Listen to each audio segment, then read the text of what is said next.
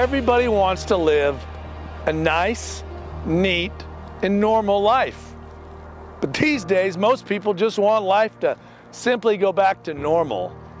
And who can blame them?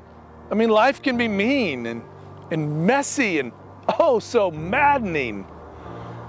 But what if there was something better? What if there was something better that could be found, not by going back, but by going forward? Not by a return to normal, but by moving forward into new.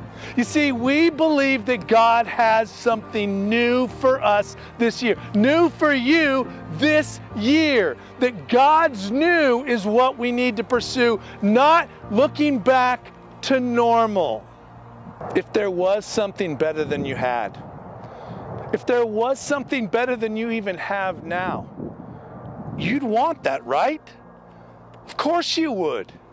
Well, this year, Bara wants to help you experience the brand new that God has for you. We want to encourage you and equip you and empower you to walk into this new that God has just for you.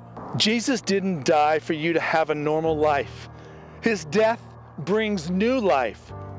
Jesus didn't send you the Holy Spirit so you could stay stuck. The Spirit brings freedom, and it's freedom to move forward into the new. But you have to turn the page. God is doing a new thing in 2022.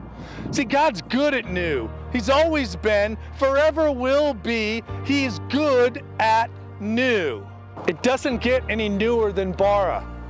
Bara literally means to create something new, to bring something forth out of nothing. And that's what God does, because that is who God is. And He wants to bring something new into your life this year. God is doing something brand new in 2022.